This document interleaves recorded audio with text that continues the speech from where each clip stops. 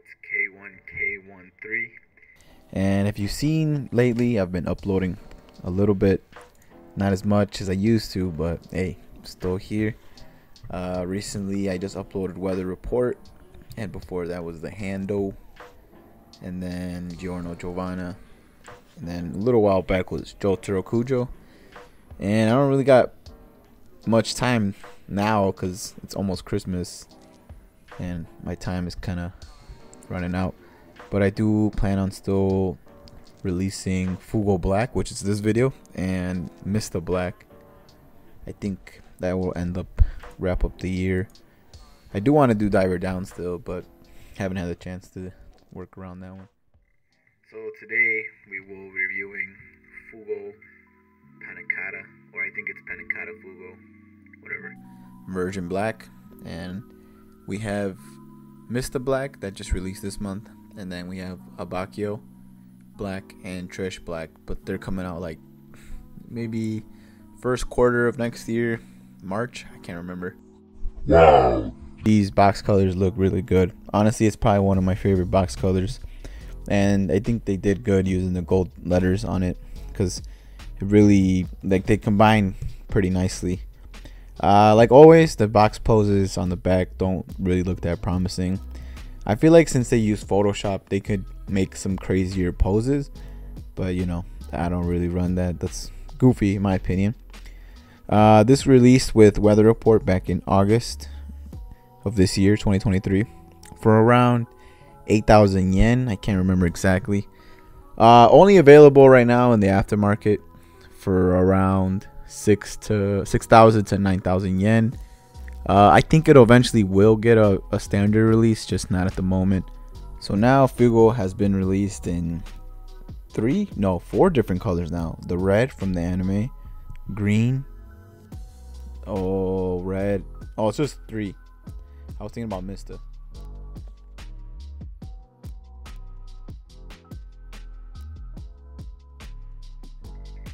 this is what you will be receiving inside the box. It's not a lot, but It's pretty cool. I think they did really swell in including some decent accessories for this figure.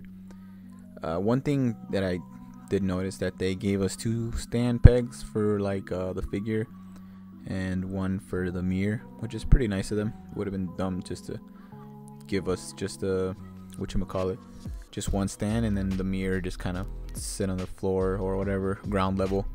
Doesn't make sense. But yeah, this is what you get in the box. I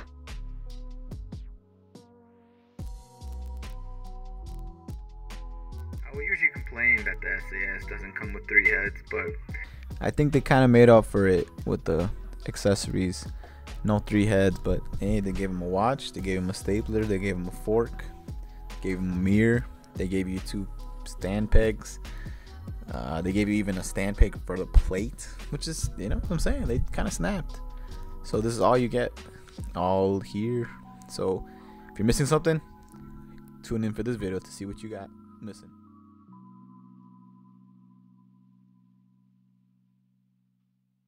like I've always stated in most of my videos, I hate speech plates. But it is what it is, and it's the new norm for Medico, so we might as well just get used to it. And just like most SAS hands, they have okay detail, nothing too extravagant, but have I always said, there's not a lot of hands that do have a lot of detail in the figure world. Alright, so the little fork from Fugo is when he stabs Narancha in the face, and the watch, he wore it during when he fought Elucio. And then the stapler is when he staples the wound of Mista. I'm goofy. I was about to say he staples his own wound. And the mirror looks okay, but it doesn't really reflect anything. But it kind of makes sense, because why would they put that on there? It could potentially break, so that wouldn't be a good idea from them. I will be including what the speech plate says, like the video. But it says here, let me see real quick if I can pull it up real quick. It says, "Then you die." Well, that was Elucio. And Fugo goes, "Wrong. When you see my ability, you will be the one to die." That's what the speech plate says, which is pretty neat.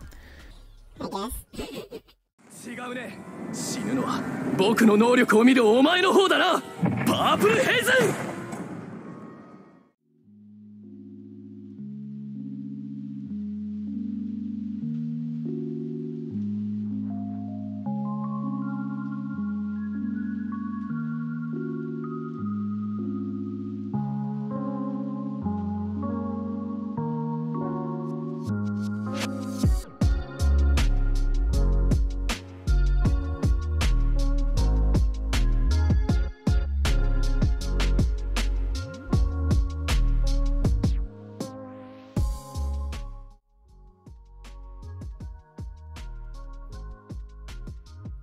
Swapping out the hands wasn't the funnest thing in the world, but I think SAS has that nailed down pretty recently. I think I haven't had that many issues with swapping out hands. I mean, there was like maybe 1 or 2 hands where it was kind of, you had to put a little bit of elbow grease into there. But other than that, it was pretty smooth. I appreciate Medicos for being pretty smooth when it comes to swapping out hands and making the holes on the hands correct size for the peg. So yeah, it's a good thing from Fugo. He got blessed. Swapping out the heads, it was okay. And this is where SAS struggles. That's the second head does go in, but you don't hear the click, so it's kind of like, you know.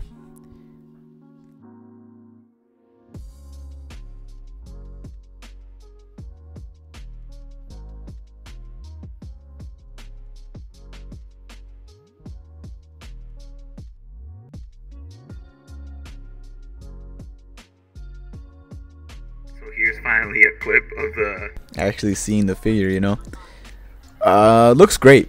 Honestly, he's really good. I don't know. Medicos always snaps on standard releases. I've been saying this for a while. I think I've been saying it since Whole Horse. There was a QC issue on Foo Fighter, Foof, whatever. She had a little bit of issues, but not the biggest thing in the world. The biggest issue right here with Fugo was in some of the holes. There's like white, gray. I'm guessing overpaint or something they didn't paint correctly. It looks pretty bad. It doesn't really fascinate me that much. It's pretty bad. The skin on like the face is kind of looks like he needs a little bit of shading on both of the heads. Other than that, the heads are pretty nice. The yellow hair is a nice yellow. I must say it looks better than Fugo Wonder Festival, the green one. I remember I had Fugo, the Wonder Festival one, but I had it like customized.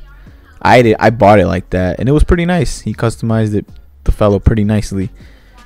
The what do you call it? The tie on Fugo is nicely painted. I like the little. I don't know if that's a strawberry.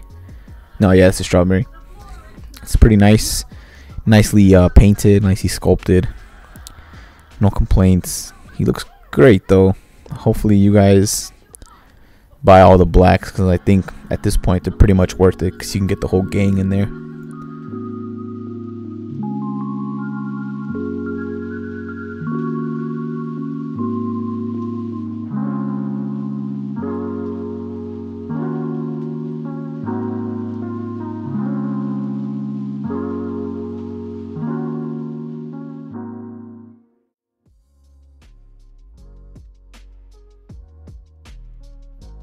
Most SAS really doesn't have that much ab crunch.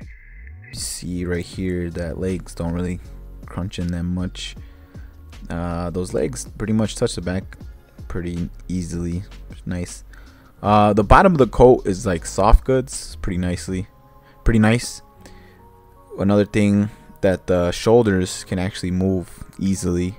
In most recent SES, I swear, and like they've been really stiff, and you have to put a lot of pressure on those shoulders to turn.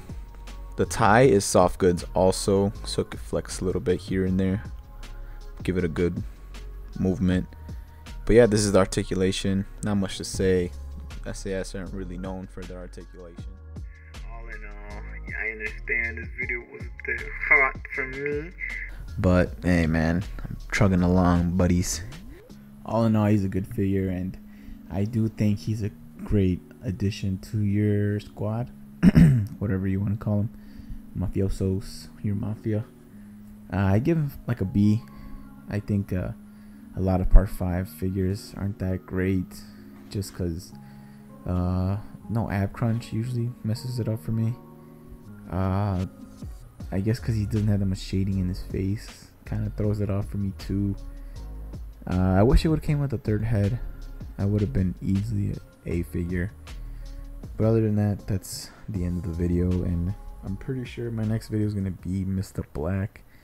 No promises, you know how I be giving you guys these promises and never, well, I guess not promises, that's just announcements that I never come through with. It's just the way of the K1K13, man. Anyways, thanks for watching. Hope you guys stick around. I've seen that it seems like you guys have. Shout out to you guys. You guys are great. And if I don't upload the video before Christmas, happy holidays, Merry Christmas, and I'll see you guys in 2024. All right, peace.